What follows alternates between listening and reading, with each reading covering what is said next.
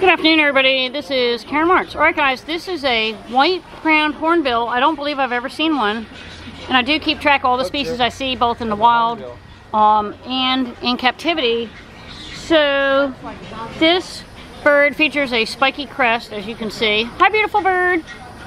And what I'm trying to figure out is behind him, I think we have another bird. I just can't figure what it is. So, white-crowned hornbill.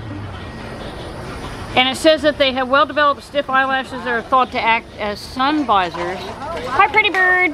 Hello. And the hornbills, you know, you can kind of think of the same material. It's keratin, just like you would see in a toucan. And they like to do more of a hopping movement as opposed to flying, but they can fly. It's unbelievable. All right, we're signing off. Karen Martz, have a great day.